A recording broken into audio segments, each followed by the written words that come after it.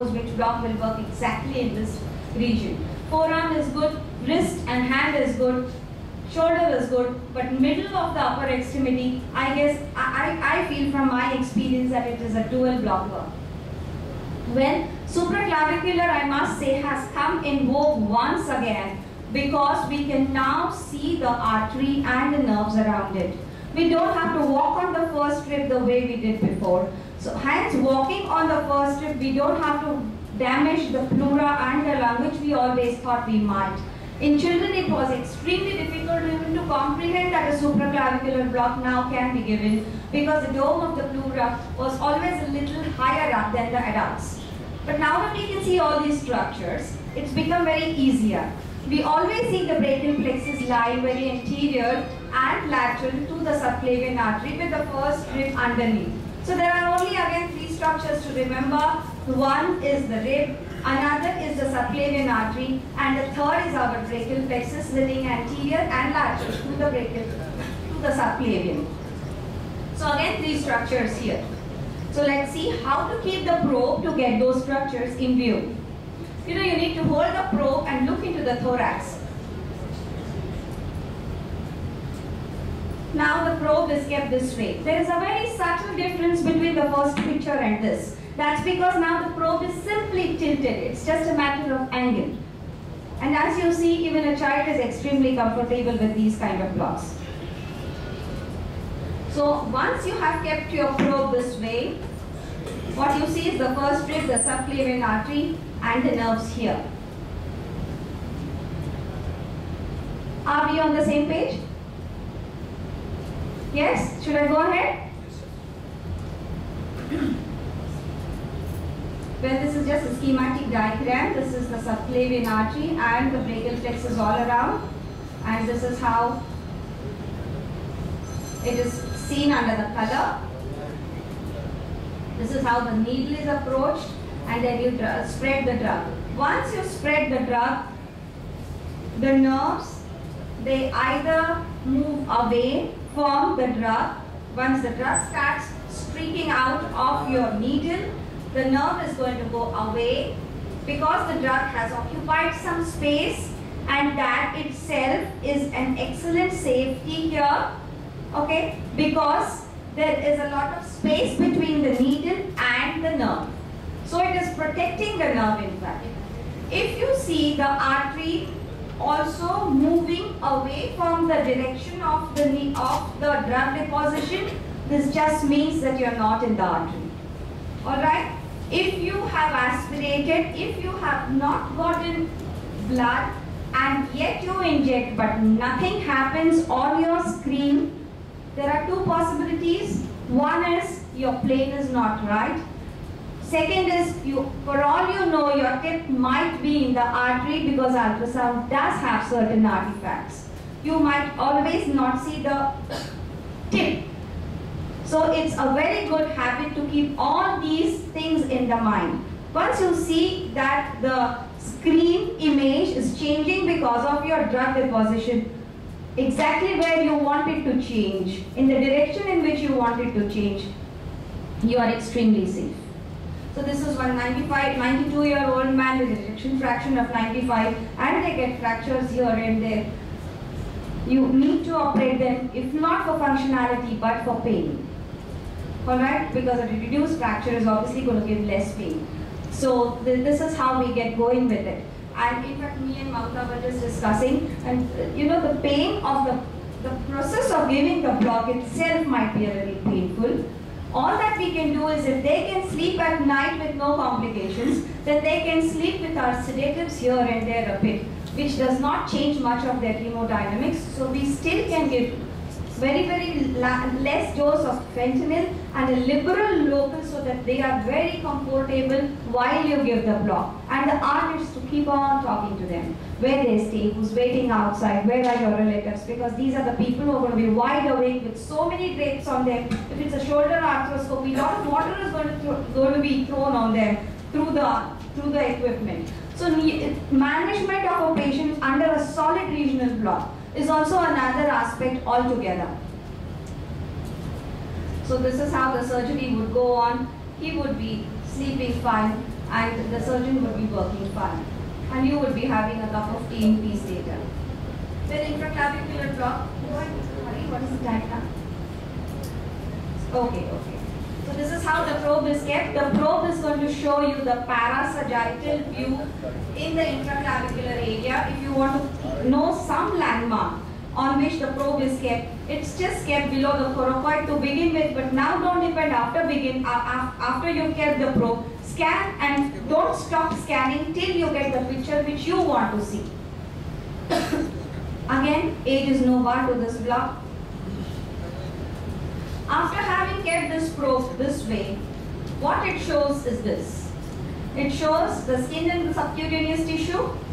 It shows the pectoralis major, the pectoralis minor, the axillary artery and the axillary vein, or you can call it a subclavian artery, which is about to be axillary artery. Then once you introduce the needle, this is what you are going to see. Let's go to the human body scan now. It is this way. The skin and the, you know, just do me a favor. Just put this up on this in your minds. It's the same. I'm just telling you the scheme here, and this is the actual scan here. The skin subcutaneous tissue, the pectoralis major, the pectoralis minor. This is the artery. Around the artery are our brachial plexus. Okay, they are cords here, and this is the needle which is come and lodged itself. You're not going to see the needle in this particular block as crisply as you would see it in the neck, because it's slightly deeper. This area is slightly deeper than the neck for obvious reasons. And you need to go very step by step with this. You will see the needle advancing this way. Then you will get a pop here of the fascia in between the two. Then you again advance the needle and then lie either lateral or posterior to the artery. We've come here and we just need to come a little more down, deposit the drug, and now the artery has kind of been pushed away and you will see the drug. Mamta just told us that fluid, that is any fluid in the body or blood, looks dark, so your drug looks dark. These are few of the papers that we had done just to prove ourselves that even in deformed extremities, where you may not get the twitches that you want, the end-motor response that you want with a peripheral nerve stimulator, we could very easily get going with this. Once you work more and more with ultrasound, more and more anomalies get revealed to you, such as an abnormally placed artery here and there, or you would see at times that the nerve itself isn't right in the muscle, especially in the neck. Well, this is another example of a deformed chest. You can see the spine going for a twist here, and this child came for a radial club hand repair. In children, congenital anomalies come as a bunch. They don't come just alone. They are either some cardiac defects or bony defects, or they are together, or they will have some renal issues. So most of the times with light sedation and a solid block we get going. Then another interesting case. This was a lady who got crashed by a auto rickshaw, and she got her cervical spine fractured. That would have healed with time. They didn't need to do much with it, but they wanted to fix her elbow. So this was a very easy case to do under a block. Coming to axillary block, this is the most distal block, but the architecture of the other three blocks that I have just mentioned is far more surer than this particular block. The radial, the ulnar, the median, or whichever terminal branches we have would be scattered around the axillary artery here. I will not be able to tell you where exactly is which, but you can yet see the artery very well, and then you can just bathe the artery with the drug and get your block. Let's see how. To get this block, the probe is kept this way. Once the probe is kept this way, it shows you the following structures. Number one, humerus. Always read the humerus first, because bone is always seen very well under ultrasound, although it shows you nothing beyond itself. So it's a friend as well as an enemy. Okay, it's an enemy when it comes to spine, but it's a friend when it comes to axillary block. So you see the humerus, you know this is the bone. Around the bone, start searching for the artery. Around the artery, start searching for the nerves. Around the nerves, start searching for the respective muscles. There are only 3 muscles. One is triceps, biceps, and coracobrachialis. Having kept the probe like this, what you see is this. Again, as I told you, pick this image, put it there, it's the same. This is the biceps, the coracobrachialis, the musculocutaneous. As I told you, unmistakable structure is the humerus here. This is the small artery. It is an infant, by the way, hence the depth is only 2. This is the triceps. And this is the needle that has come all the way and is depositing the drug here. Can you see this? Here I have gone on the 12 o'clock position of the artery. Now this is an infant. Look in and around. The artery is sitting on the triceps here, looks far bigger. These are the nerves. But I wouldn't really care to understand which is the radial and which is the ulnar here. I would just get going with the plot. Unless I want to give a chronic pain, very, very specific plot.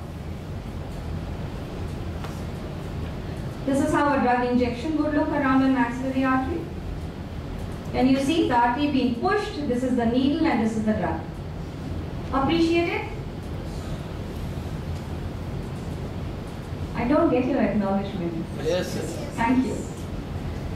Okay, so this is how it was. When the first sign of an axillary block is other than relief of pain, patient won't be able to lift his hand well.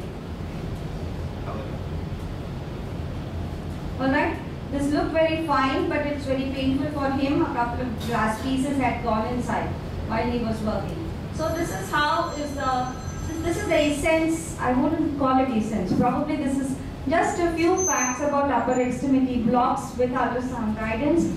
And yes, sonoanatomy and respective schemes for different approaches need to be mastered, the needle placement, and then obviously the limitations should be known. So keep scanning again and again unless you're very sure of your scans. I don't think we should put needles in. So thanks a ton. Do we have time for the other lecture, upper extremity? What to do? This will take another 15-20 minutes maybe.